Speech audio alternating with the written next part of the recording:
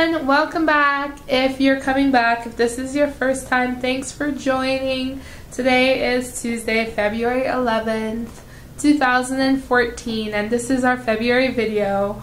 In my last video I mentioned that I'll be making videos once a month instead of once a week because I have nothing to talk about.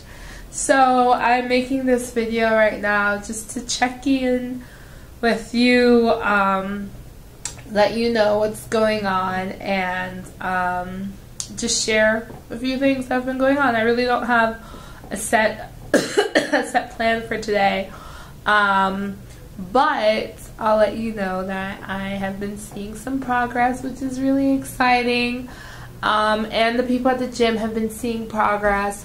So I just want to brag to you actually a little bit about my progress and a few things that keep me motivated as I'm working out. I'm nowhere near my goal at all, but it's just motivating when you see changes. So I'm just going to tell you about a few of my favorite changes that I'm seeing. And I also want to tell you about these pants. These are Ralph Lauren yoga pants, and they're probably the best gym pants I've ever gotten. I should make a video on like plus size active wear because Ralph Lauren and Calvin Klein make the best active wear that I've ever worn for someone with larger legs and thighs, because they tend to roll down when I buy the other ones, like Adidas especially tends to roll down. But the dry fit, and this is dry fit, and Calvin Klein and Ralph Lauren, their dry fit and all their active wear, especially bottoms. Tops I have no problem, but bottoms, they don't roll down, you know, they don't like hang in the middle. They're really, really good. So I just had to throw that in there because I bought these on Amazon a few weeks ago, and I was very impressed, especially because I didn't try them on before buying them. And when you have bigger thighs and legs, it's usually good to try things on, but I don't have time to go to the store, so I bought them anyway, and they fit perfectly. So anyway, a few changes that I'm noticing, that I'm liking. One would not be my hair. Obviously, I didn't get my hair done. Sorry, guys. That's not a change I'm enjoying. But one would be, I know some people don't like it, but I like veins. And you probably can't, I don't know why you can't really see them. I guess I'm relaxed now. But I like when I'm working out and I can see the veins on my hands and down my arms. It gets me really, really excited and happy. That's a huge change for me. And people hate it. Like, people get injections so their veins go away. I like my veins on my arms and my feet. It's kind of weird. Another thing I like is my chest. I feel like it's grown a lot stronger. If you look at my first video, you'll be able to see what my chest looked like there. But I kind of just want to show you. So even when I'm not flexing or doing anything, I feel like it just clears your skin, you know, and I just like how it looks these days. And so then even when I do flex, I like my shoulders, and you can't see the back, but it's getting a little bit toned, which is exciting.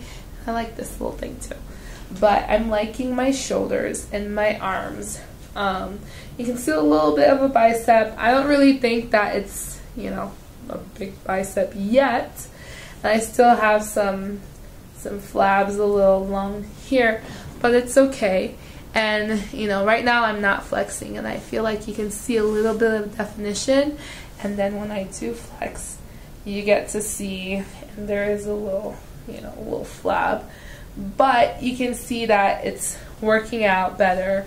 And then if I do both at the same time, you kind of see the chest. And I don't feel like getting up to show you my back, so I'm just not going to show you my back. But that's another little change that I'm enjoying seeing, particularly upper body. My stomach is still little chubs.